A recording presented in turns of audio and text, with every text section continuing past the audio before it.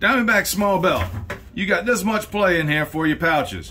Now in the wintertime, you're gonna want to move your pouches forward. In the summertime, move them further back, just because you're gonna have extra layers on. Maybe you wanna get them a little bit further forward than that. That's okay. We got 4 verticals on here that are holding this belt in place. You can actually skip this one if you want. All you gotta do, pull off your buckle, pull off your slider buckle,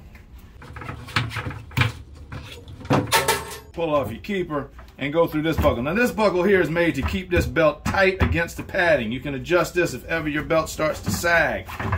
Pull this out, run me through, bam, run me back around like it never happened. All right, bam, put everything back together now like it was, and now you have more adjustment area for your pouch in the winter time.